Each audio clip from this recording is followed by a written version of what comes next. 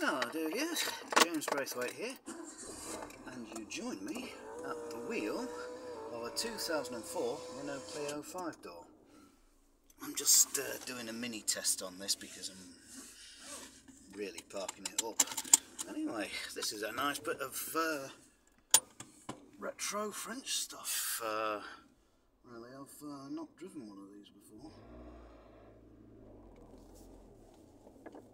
Hopefully the camera will stay in place. Brilliant cars for delivering pizzas and teaching people to drive in, and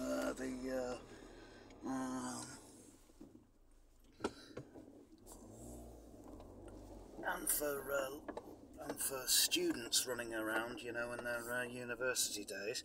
Absolutely fantastic. I cannot fault them for that. And this one, even though it's a bit, well, for want of a better phrase, knackered, it's still got a nice engine note and good space all around, and very user friendly, and a lovely, smooth, easy gear change, and it's running exactly how it should. Dials are nice and easy to see, and it's a good, solid, unpretentious vehicle.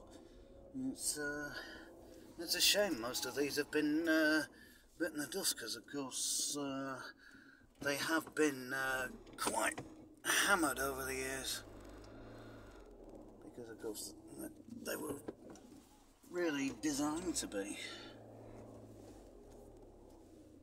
driven into the ground, and the rear visibility in this particular one is fantastic. It's probably better because it's a 5-door.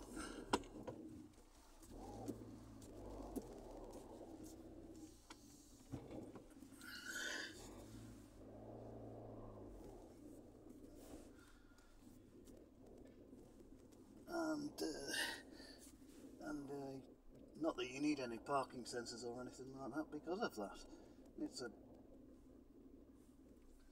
a bit petite in here, not as much room as I'd like, but I suppose it's a sort of petite car for petite people, really.